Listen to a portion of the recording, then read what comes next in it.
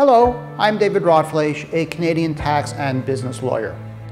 One of the more powerful tax arrears collection tool available to CRA collection officers is the request to pay or third-party demand.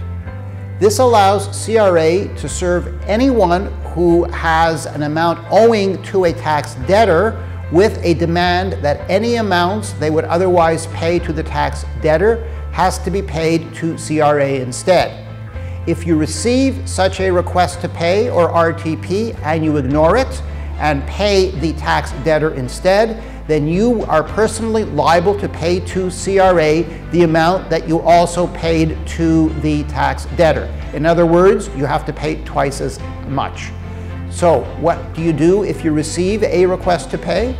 Any amounts that you would otherwise remit to the tax debtor have to be remitted to CRA.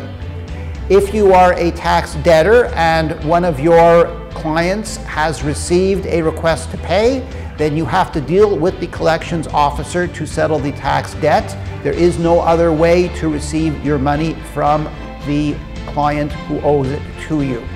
If you have received a request to pay and don't know how to deal with it, or if you have a CRA debt and need to deal with the tax collections officer, please call any of the lawyers in our tax office and we will be glad to help solve your tax problems.